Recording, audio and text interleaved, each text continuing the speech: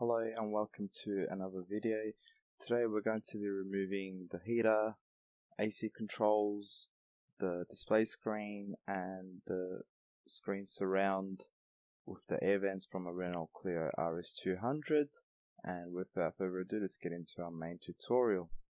Now the heater, controls and the vents and the screen surround is held on with clips, 4 clips on either side, so get behind the controls in between the surround and the body of the dash, and then gently open it up from either side.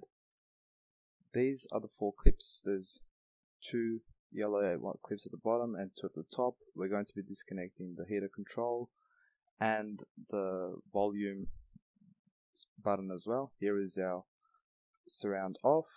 Over there you can remove the torque screws for the controls and change them if you need to, or the vents. Next we're going to remove the torque screws for the display screen. On either side there's 2 torque screws. I believe these were all T20.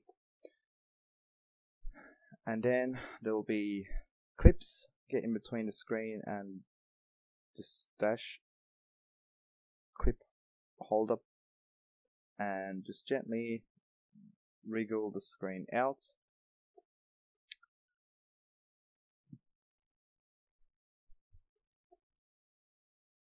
And there you go. Now we're just going to detach the plugs from the display screen like so.